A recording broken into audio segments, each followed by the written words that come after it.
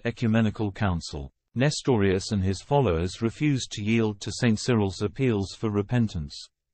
Thus, in 431, in the city of Ephesus, a church council was summoned by Emperor Theodosius II to resolve the issue. On the first day, Nestorius, supported by only 10 bishops, still refused to change his mind, so he was condemned by St. Cyril and his group of 57 bishops, and by Bishop Memnon of Ephesus and his group of 52 bishops.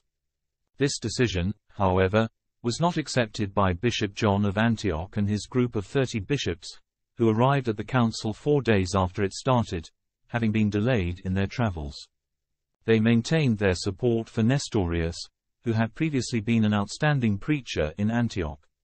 The controversy was not resolved until 2 years later, when Bishop John and St. Cyril signed the Formulary of Peace of 433, in which the condemnation of Nestorius was reaffirmed, but with language that more clearly honored the typically Antiochian emphasis on the full reality of Christ's humanity. The Council of 431, along with the Formulary of Peace of 433, subsequently became known as the Third Ecumenical Council. If you enjoyed this talk, consider subscribing to this channel and click on the notification bell, then you will know when new content is added to this playlist. Thank you for listening, and have a blessed day.